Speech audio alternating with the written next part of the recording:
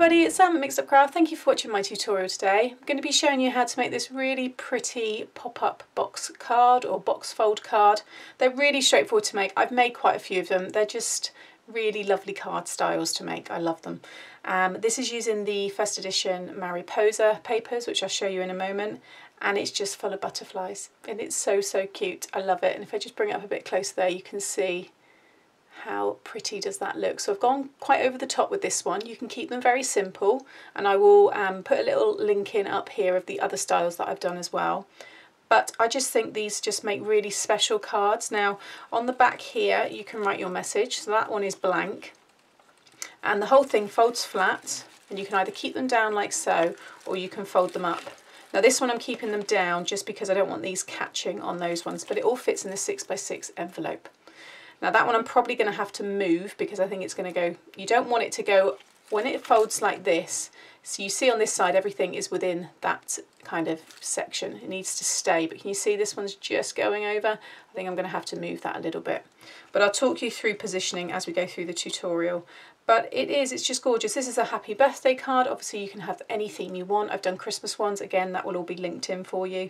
And it's just super, super cute. See, I've added some lovely shine with my Wink Stella on the butterflies there. I've got little embellishments. Got embellishments in the flowers, and I always like to use acetate. I like things floating when I make this style card. You can use plain, you know, cardstock, so white or colours that match if you don't have acetate. But a lot of this is what I save from my dies and my stamp packaging. So again, if you're trying to keep, you know, costs down, or you're just starting out, save your packaging. Because even if it's slightly marked, just give it a wipe and give it a buff and it should come up nicely. But certainly for things like this, it doesn't really matter if it's a little bit marked because you don't notice. But it's another cheap way to, you know, make these lovely fun cards. So that's what we're going to be making. So I'm going to pop that one to one side. This is the paper pack. So this is Mariposa. And you can see there, it's absolutely stunning. Lots of texture, lots of shine, and just beautiful, really, really detailed images. So again, this will all be linked into my blog, so if you do want to purchase it, I will share all of those for you. And then to make it, you don't need a lot for the actual card itself. It's pretty straightforward. So for the main card base, all you need is a piece that is 12 by 6, okay? And what you want to do is along the 12-inch side, you want to score it 2 7/8 of an inch, 5 3/4 of an inch, 6 5/8 of an inch, and 11.5. Okay, and then what you want to do is flip it over, then rotate it so now you're along the shorter side. You want to score it 3.5. Now the reason I do that is because you're going to be folding these main score lines here one way, and then this other score line is going to come down, which is these flaps here. If you didn't do that, you just run the risk of cracking. So that's what you need for the card base. So I'll pop that to one side, and then I have all of my other bits here.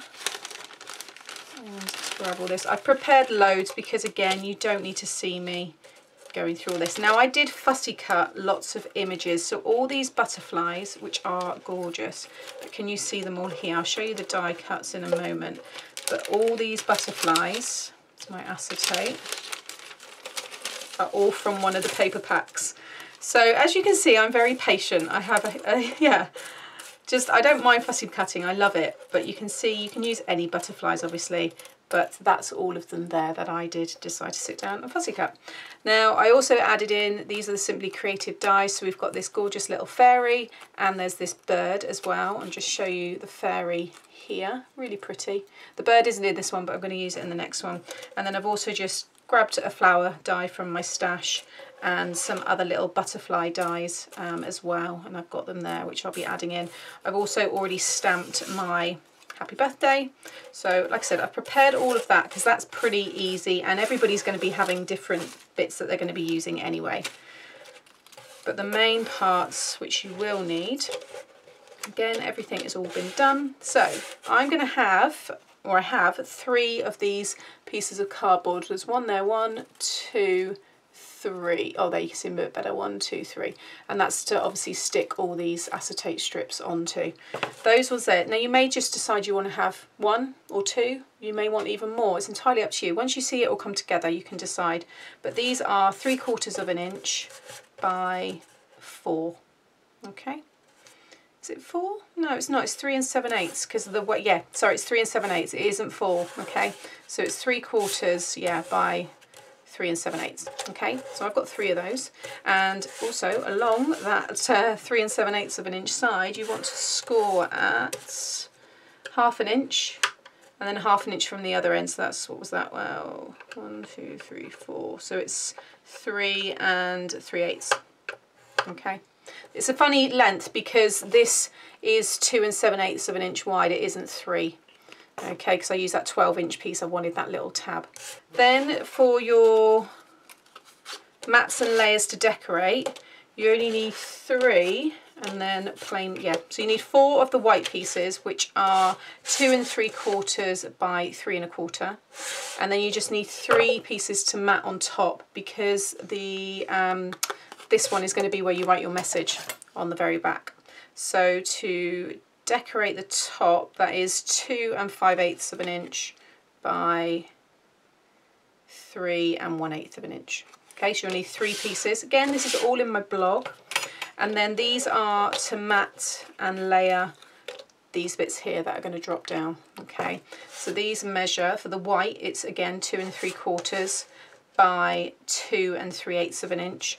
And then the layers on top are 2 5/8, so again the same as the one before in terms of width, and then it's 2 1/4. Okay, so you can see there the butterflies. This is really white. I've got such a bright picture for some reason, but there you go, you can make them out. Hopefully once I change this up it will adapt my lighting a little bit. Then the acetate, I've just got strips that are just over 1/4, so they're 3/8 of an inch, and lengthwise it doesn't really matter. I mean, these are 8 1/4 because it's just the from a sheet of A4, so it's just the width there, but I will be cutting them down. But I've got 5 strips there. Okay, so that's what you need. Let's get rid of the scoreboard. And hopefully now the lighting kind of goes. I think it's because I'm using this lilac colour. I've not really used this a lot on camera, so it's yeah, it's gone very bright. Okay, so we want to burnish first of all of those score lines that run along the longer side.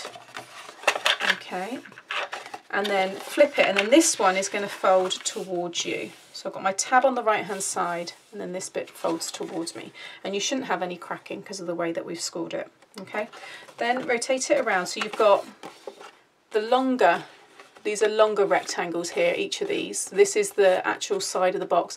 The shorter squares or rectangles are the pieces that flap over. That's what we're now going to cut. So you want to rotate it so that the tab's on your left hand side. Okay, and we're going to be cutting all of this. So I'm just going to grab my scissors here, and you just want to, basically what I tend to do is I remove the whole score line, so I'm cutting slightly to the right hand side and then going back in and cutting slightly to the left, and then just joining it as I come down, and that way you remove that bulk. I think it just gives this style just a nicer finish. If I lay that down, can you see the gap now that's in between that? Okay, so again, you just want to do that. So the tab's on my left hand side along that one, and then this one. Okay, and then this one here, you're just going to then completely remove. So just cut that one away, like so. Okay, and then with your little tab on the end here, just take little wedges off the top and the bottom, so that when we fold it all together, you don't see any of that. So now they're all going to come down like so. Okay. Next we can start sticking down all of our mats and layers before we attach and do the inside. So these ones here, so this is one bit I've done differently. I guess it doesn't really matter once it's filled with all the bits and pieces, but what I found is when you join it together, if you have the join actually at the front, because generally we would have that now as the back, but if you have the join facing the front, when you look in the card you don't see this joined part. So you see all of that, but to be fair, once there's loads in it you don't really see it anyway, so it's entirely up to you, but I'm going to still stick that way. So this is actually going to be my front, the one where it's at on the end. Okay, so that's the front, That's the side.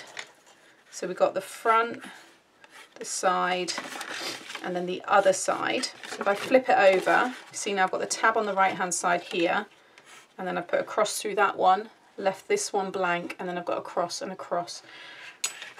I want to put patterned and the matte, patterned and the matte, patterned and the matte, and then that one, oh my matte's sliding, will go there like so.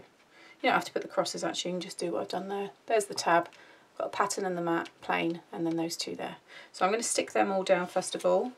Okay, so I've done all of that. Now you may want to stick that one down, you know, when you go to write your message on, but what I probably will do is write my message on another smaller piece and then stick that on top again, so it's just got a little frame. Now flip it over, and when you bring it round, obviously that one's going to go in like so. There's my side, my front, my side, and the back. People do this differently. I quite like this way, and I think it's easier for people that are maybe starting off and have never made this style before. But if you grab your strips that we've done, those little score lines, and just burnish all those little tabs like so. Okay, and then what you want to do, again, remembering that this is the side and this is the side. They're the ones that we're going to be working on now. So with the tab on your left hand side, you're going to be working on the first square and the third square. With these ones here, if you grab one of them and pop some glue, now you really don't want a lot of glue, so I've just spread it out and actually started to stick it onto one of the other tabs, because if any of this kind of spreads out, unless it's a glue that dries completely clear and dry, then it'd be okay, but because this would fold flat, you don't want it to stick. With your tab, okay, let me just bring this up so I remember which way, yeah. So with the tabs facing away from you, so they're folded away from me, you want to stick your first one coming down about 1/2 inch and away from the side by about 1/2 inch. It's entirely up to you, okay? And make sure it's straight, so just lie it down. If I bring that one up, you can see there that I've come down about 1/2 inch and come in. Ignore your tab, you're coming in from that score line. Okay, so it's like so. Then with your next one, which I've already put a little bit of glue on, just pop a bit more, not too much, like so. Keeping it lined up with the top, you want to come in again, so it's roughly in the middle. It doesn't matter if they're slightly out, none of that is going to matter at this point. Then grab your third one, and again, you could have these even further down, you could have them lined up with the very top score line here. It doesn't matter, it really doesn't matter, it's entirely up to you. And then this one I'm just going to stick so that it is the same kind of distance from this next score line here.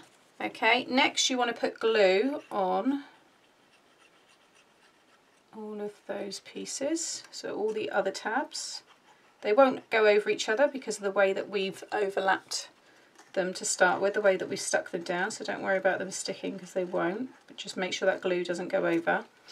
Lie them all down flat and fold it in half, so the first two squares are here, these are the other two, those two you're folding right over, and just stick it down. Okay, and now very carefully when you open that up, bearing in mind this one's not stuck down, but you will have them perfectly stuck across the other side. Okay, the easiest way to do it. Then with this one, you just want to pop some glue, just keeping it in that square shape, just line that up so you get it perfectly joined there. Okay, and then fold it flat, and then you can just really push that down, making sure that's all nice and stuck. Pop it back up again, and there you have your card all ready to pop in your little acetate strips. Now before we do that, I like to decorate this. Now I went and rounded off all of the bottom parts there. Can you see I've corner rounded those? So I need to do that on these pieces here. Probably could have done this before, it's still going to be okay. Yeah, it's fine. So I'm just going to go around and get those all rounded. Okay, so they're all done. Remembering this is the front. Now on the other ones that I've done one maybe 2-3 months ago, I actually removed this front one and had like a scene and more decoration on this piece here. It's entirely up to you. For this one I'm keeping it on just to show those different ways that you can decorate it. But now all of these mats and layers will sit perfectly on top, giving you really nice little borders. You can see I've got the purple border, the white border, and then that pattern paper. So I'm going to stick all 4 of those down. Okay, so that's that all stuck down, and what it also does is it's added weight now to drop that down. So yeah, it just starts to look really nice. So again, this is the front where I've got the join. The next bit now is kind of entirely up to you. You can really freestyle this. You can add as many or as few as you want. But these are my strips, and what I find when you're working with acetate, oh, it's stuck to my desk, is the red tape. So I actually added quite a few butterflies onto the one strip. So there's 3 butterflies on this strip, I've got 2 on that one, 2 on that one, and that I think kind of helps give me that really full effect. So for example, if I grab this butterfly here, actually that one's a little bit odd, let's do this one. Just pop a little bit of tape on the back, snip it off so you can see there, just got a tiny little bit of tape, and then okay, and then I want to stick it right on the very top of that acetate. So there, you can see now, looks like it's just floating. And then bring another one in, stick again on the back. And whenever you make these box cards, you want to start from the back and work your way forward, because that way get your back at the right height, and then you know everything else has got to be slightly lower than that. So then this one I'm going to have slightly at a different angle, stick it that way. So there you go, you can see now I've already got my 2 little butterflies. Okay, so I am going to have this big one I already die cut. Ooh, here we go. And again, I'm going to add some of my red tape this time onto the acetate right at the top. And then with my larger butterfly, I'm going to stick that right over, and I'm going to put a little embellishment in that middle bit because it's still sticky, but the embellishment will cover that at the end. Now this one's going to be at the back, so this is the one that I need to make sure doesn't go any higher than the 6 inches. So I'm already going to cut half of that off, and I can use that other half for another one. And then when you sit it in, what you're going to do, again, if I get some of my red tape, wet glue will not really, it will work, some wet glues will, but it takes a lot longer for it to dry, and I still think after time they will fall off. So I've always stuck with red tape and I've never had any problems. Even if they're cards that I've made for some months and put away and then brought back out again, they're still all together. Okay, so that is now all ready. And then with my box, with my ruler, I'm going to hold it behind, okay, like so. And then when I put this in, I want to make sure that it's no higher than 6 inches behind this back cardboard piece here. So, and I want it on a slight angle, but not too angled, otherwise it will obviously stick out of your envelope. But there. And then what I've done is I've stuck it in behind that back tab. All right, and just make sure you squeeze that down so it's stuck in. But now you can see, so that's that one there. Then I'm going to do this one with the flower. Use that other half of the acetate that I'd already cut off from the other one. And then again, just going to trim a bit more of that off. Pop some red tape on the bottom. And you want to make sure that the, when this obviously you stick it down, you don't want that sticky acetate to go past this width of this piece here. Otherwise, when you fold it flat, it's going to stick. Okay, it all needs to be, can you see it's completely concealed behind that piece there. Then again with this one, I'm going to pop this. So the bigger pieces, like embellishments, and the taller pieces go at the very back. So again, this one here, you don't need the ruler for every bit. I'm just using it just for these back pieces to get it all in place. So then that one can go like so. Okay, so that's my back ones ready. Now everything else is easy to do. So this one here, I'm going to just trim. This one here I'm going to bring down to the next piece of cardboard strip there in the middle. You can see now where I've stuck that, and keep looking at it like this. Look at it straight on as on a side profile, so you can start to kind of decrease each, you know, decrease the height of each strip that you're sticking it on. So that one there, and then on the very front, these ones here are stuck actually onto the box itself. Okay, so I'm going to go ahead now and cut all my acetate and get lots more stuck down. Okay, there we go. That one is finished. So I've really filled it up.